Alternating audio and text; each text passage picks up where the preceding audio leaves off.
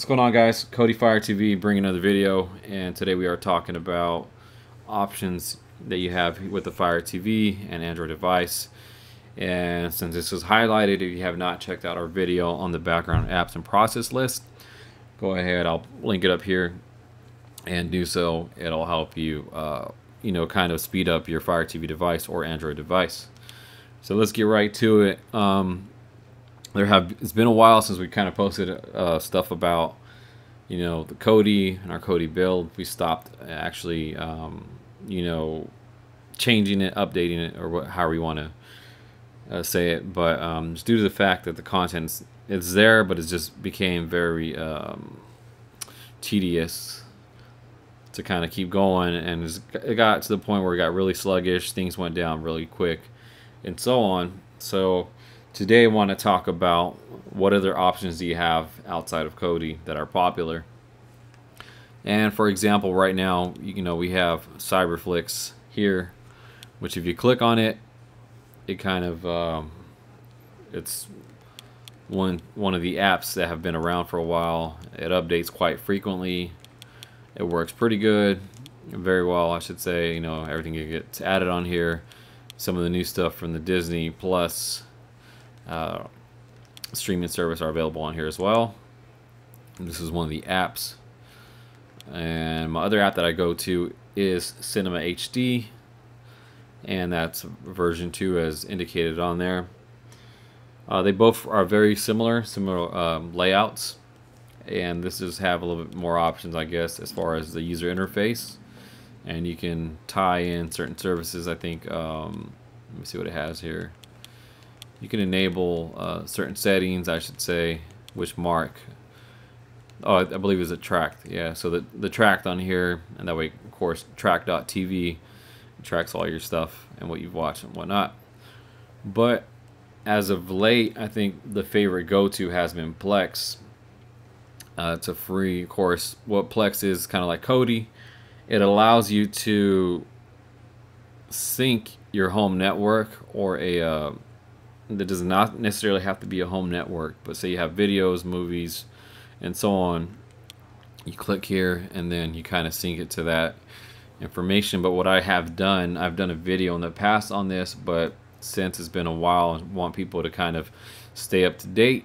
You can kind of try different things. And what I've done, you go on Reddit, and on the subreddit Plex Shares, there are some very nice people that share their networks, and this is everything that they have. Some are paid, some are not, but you can have options, like I said, also outside of Kodi. And I have a few servers on here that I've been more than thankful for the people that have offered them to me, and they have tons of content on there for free. So if you're one of those lucky ones, you can go on the reddit.com /r/Plex Shares and submit a request on one of the free ones. Hopefully you can get it, and it's one great way to watch more content. Again, like I said, it's getting to the point where I had to kind of see what else was outside of Kodi, and to kind of stay, quote unquote, cutting the cord. And besides that, those are my three go-tos. You can see they keep popping up on my recents. I use them a lot. Of course, you can watch stuff on YouTube, whatever content you have on there, but depending on as far as movies and TV shows, there are quite a few out there, and I believe they're kind of similar, but those three have been my go-to. Let me kind of skim through here as far as anything else I have.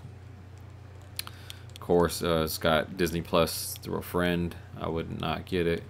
Zion, TV Zion, I believe, is another one.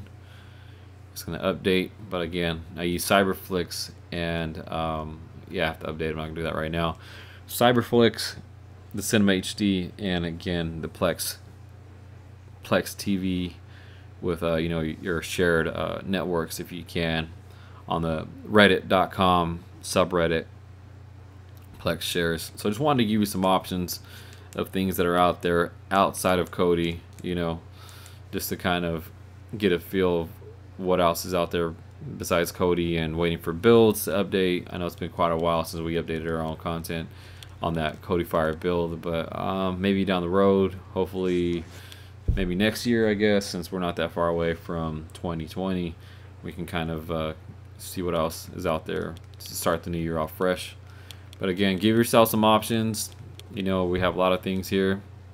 There's a lot of great stuff here on the file link networks. One of the sources that I use, that I have seen on online, is file linked, and it's one place to get a lot of content if it does come up. If not, I don't know why it's a little sluggish. So there it goes.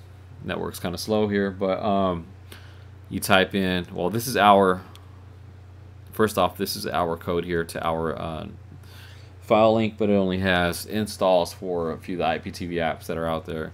You're more than welcome to click on it and kind of see, but for now, let's talk about this other one, 222.222.222. You click on it, continue. It's going to ask you for a password, and they disable that feature. And then again, before anything else, be sure you download MX Player Pro. It comes in handy. And again, there's a lot of stuff on here: Kodi, Movie, Cinema Plus, Cyberflix, Nova. So take your pick, see what works for you, what you like, and so on. But those are all the options that you have, you know, outside of Kodi, to kind of stay cutting the cord and streaming your content. Let us know in the comments down below what you like to use. Share some of your favorites. Like our video, subscribe to our channel. Down the links or the comment section, I will add some more links to our new link tree, which has everything on there of all our websites and so on. So guys, until next time, happy streaming.